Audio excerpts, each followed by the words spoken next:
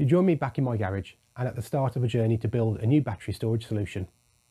If, like me, you've been interested in this stuff for a few years, you've probably started collecting a bunch of 18650 cells with the intention of putting them together to form packs, a bit like this one.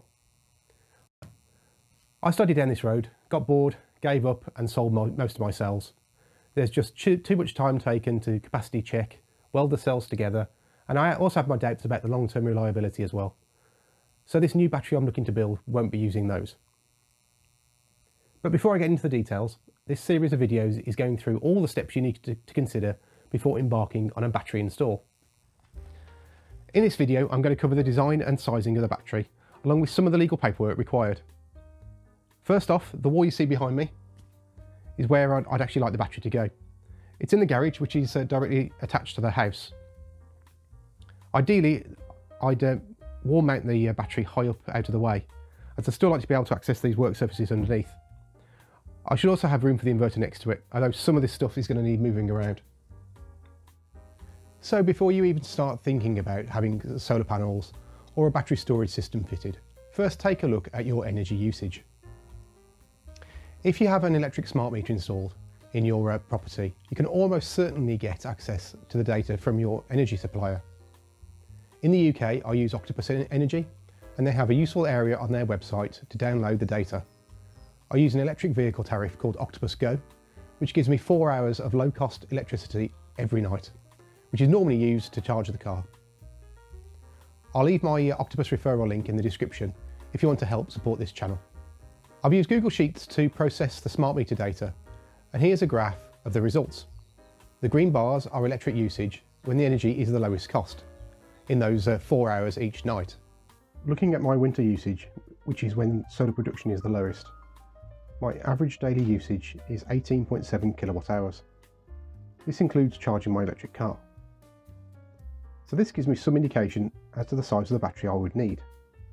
I also know that the two biggest energy consumers in my house are an electric oven and the kettle. Both of these are 3000 watts each, but the kettle is only on for a few minutes, and although the oven will use a lot of energy whilst it heats up, it's relatively low and energy efficient once it's up to temperature. It's probably worth me covering the two main types of battery storage setups found in people's homes. Here's a diagram of a hybrid inverter setup. The energy from the solar panels flows into the inverter, which then charges batteries and also provides AC power into your house, and also potentially exporting to the grid.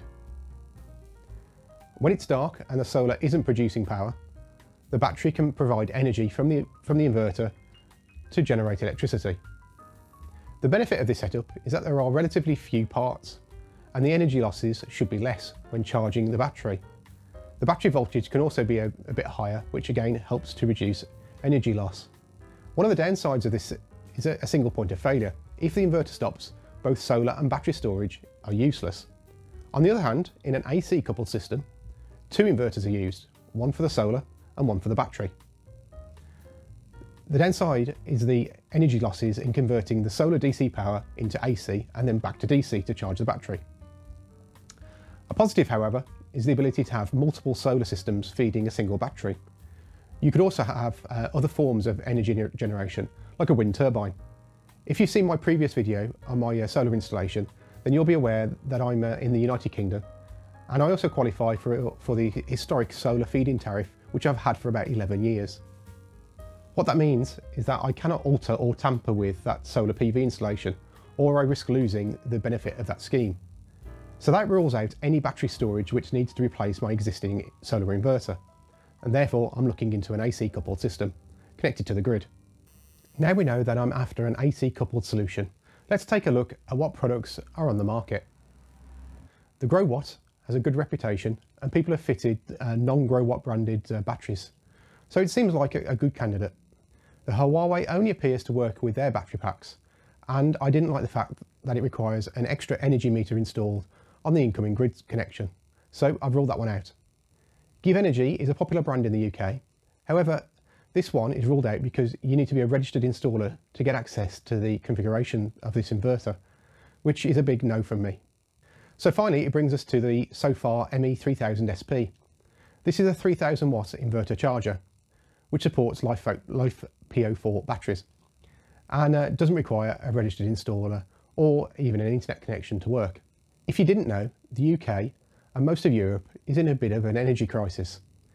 UK electricity prices have quadrupled in less than a year. So everyone who can is trying to install solar and battery storage. This makes buying any type of ready-made battery almost impossible, and resellers of the inverters will typically only sell them if you're also buying batteries at the same time. I managed to find a used ME3000 unit on eBay, which was guaranteed as working and fully tested. So time to do a bit of DIY and start clearing up the garage.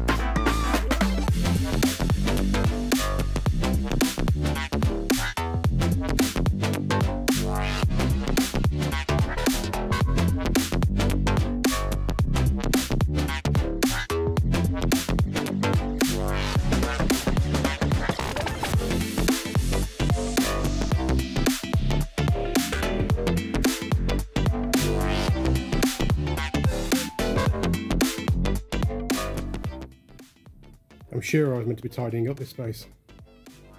Never mind. So before we get carried away with DIY, to install any grid-connected solar or battery storage or car charger in the UK requires approval and permission from the local distribution network operator, otherwise known as the DNO. These are the companies who run the national grid. There are 14 different district networks or DNO regions here in the UK, owned by about 6 different companies. My supplier is Western Power Distribution. To connect equipment to the grid, it must be of a suitable quality and comply with the relevant standards. There are also limits as to how much energy you can import and export to the grid to ensure that the grid remains balanced and safe to use. There are 2 standards known as G98 and G99. G98 covers solar installations which could export up to 3.68 kilowatts to the grid, which is 16 amps at 230 volts. Anything over that requires the G99 standard. G99 is also used where battery and solar combine to potentially generate and export more than that 3.68 kilowatts. To comply with either of those standards, the equipment you're installing also needs to comply with the electrical safety standards. Once certified, the device is known as type tested. Here you can see that the report for the ME3000 SP inverter, which is fully approved. Unfortunately, a full G99 application can take many weeks to be approved, but luckily there is also a shorter fast-track application process. This is applicable to single-phase installations that have solar rated up to a 16 amp and also battery storage also rated up to 16 amp.